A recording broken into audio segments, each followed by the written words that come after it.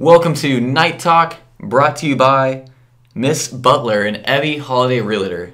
Hello, my name is Marcia Butler, and I'm with Ebby Holiday Realtors right here in Frisco. I know that selling and buying a home are among the largest financial decisions most people will ever make. So really, it's quite simple. People come first, and your satisfaction will always be my first priority. When I go that extra mile and you have a successful outcome, you'll be a happy client. Call me today, Marcia Butler, at 469-388-2818. I'm looking forward to visiting with you. Okay, I'm Brett Friedman, and joining me is Brendan Kauser, and we're going to go ahead and dive right into it, as usual, to volleyball. So, Brendan, volleyball is led by Coach Phillips. We lost to Frisco in 5 on Tuesday, and we also lost to Liberty in 3 on Friday. So that really did kind of push us out of the playoff picture. Yeah, there's 3 district games left, and we need to win out, and Liberty needs to lose out, so we'll be tied for that 4th spot. But then there's still tiebreakers, and I don't know how that all works. So it's really unlikely to see this 26-team volleyball team for the Knights make it to the playoffs this year. Yeah, our last 3 games are against Wakeland, who's the best team in the district. And Centennial, who's lower pack there at 2-9. And then Lone Star, who's in last place, hasn't won a game yet. They're 0-11. So this Wakeland game is going to be the biggest game that we're faced with as the season concludes here. We should be able to see at least the last 2 games of the season be wins with Centennial and Lone Star coming up. But yeah, that's a really upsetting thing for these volleyball girls. Yeah, but we only have 1 senior. We have a lot of young players, so there's a lot to look forward to. Yeah, it's practically going to be the same team next year going into it. Yeah, so we should see a pretty good volleyball team next year with these freshmen and sophomores getting a lot of varsity experience this year. So there's a lot to look forward to next year with Coach Phillips and that volleyball team. But for now, we're going to go ahead and move straight into football, coached by head coach Coach Story. And we are sitting at a pretty 3-1 in district and a very pretty 6-1 overall. We got the dub last week against Liberty at Toyota for our homecoming game. Yeah, the score was 34-17. We doubled them up pretty well.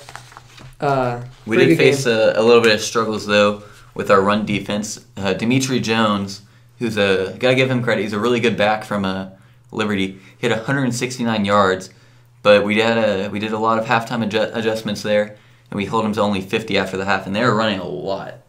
They run the ball a lot. They only threw for 125 yards and had 1 touchdown through the air. So that final score was 34-17. But let's go ahead and recap some of our key players in that game, Brendan.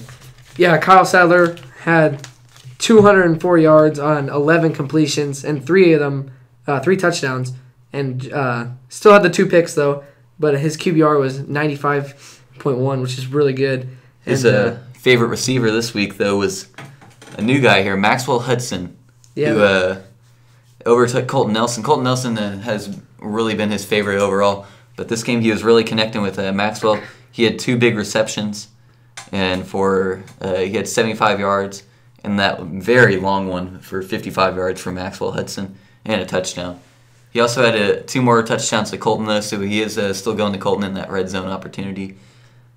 Yeah, and as far as the run game, Don Williams, of course. Dominating. Led the way.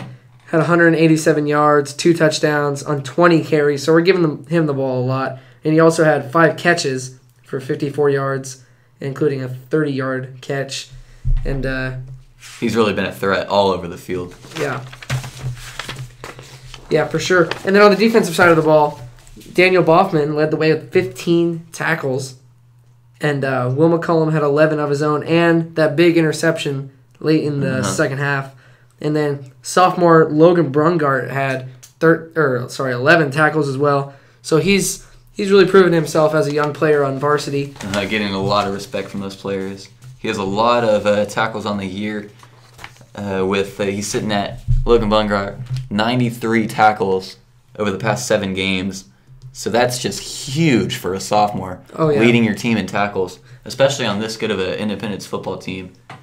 So, great player. Yeah, it really helps the defense out, too, when the offense is working really well like ours has been. Kyle Sadler has 1,411 yards on the year. And Dom rushing has 1,300, pushing 1,400 on the year. 20 touchdowns for Dom. 20 touchdowns. Crazy. Yeah, and I mean, 6 100-plus yard games too for Dom. So that's every game but one, right? You're really helping all over the field when you can get over 100 yards. Especially Kyle Sadler.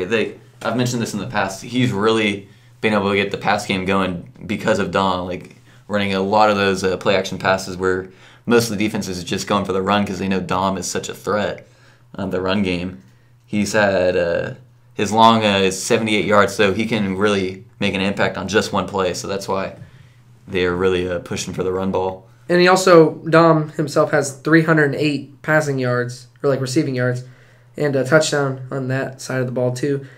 And then Colton Nielsen, 714 yards, 8 touchdowns.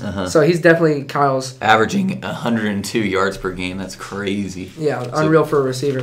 Colton Nelson has just been great for this team. And as we look at the district records here, Independence is sitting at the 2nd seed, tied with Wakeland. We're both 3-1. And so we're above the mark here for the playoff picture. And we play Wakeland on Friday night at the Star. They're 3-1. We're 3-1. We're tied for 2nd place. And if we win here, we're going to have a good chance at being able to go. Yes. So what would happen is if we win here, that would set us up for that 2nd seed. And also we expect Lone Star to win, and hopefully we'll get to play them for that last game of the season Friday at Memorial. And if we beat Lone Star, it would tie our records, which would give us the tiebreaker because we beat them with the same record. So that would mean Independence would get their first district title in football on their, the 3rd year that Independence is open. So that'd be crazy to see Independence win this district. And as we move into playing Wakeland, they're coming off a loss to Lone Star. And earlier in the season, they absolutely destroyed Centennial, 56-14. And then they come back a couple weeks later and barely beat Reedy, the brand new school, 19-14. So it'll be interesting to see what side of this team we see on Thursday night.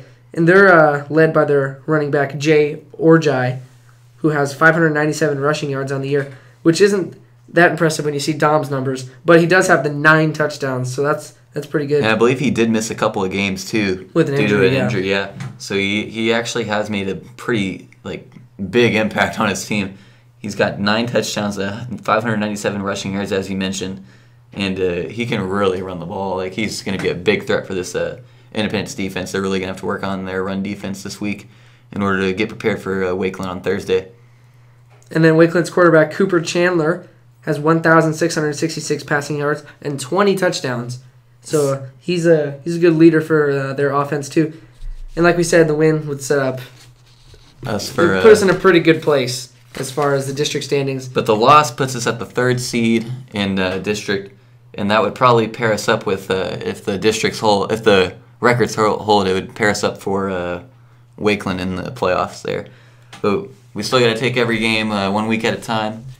Don't cross off Wakeland or Centennial or Lone Star on these lists, because every team we have to go out and just go 1-0 on the night. So we expect to see everybody here or at the Star on Thursday for our football game. And then since our game's not on Friday, volleyball, you can show up to their game on Friday against Centennial. And so, catch one of the last volleyball games. Yep. Thanks for listening to Night Talk. Make sure you follow us on SoundCloud, and make sure to follow the IHS Sports Broadcast Twitter at sports_IHS. I'm Brett Freed. My Twitter is chill_Brett. And I'm Brennan Kauser. My Twitter is at BKAUSE33. Make sure you're tuning in each week to get these weekly updates with Night Talk on everything sports across Independence.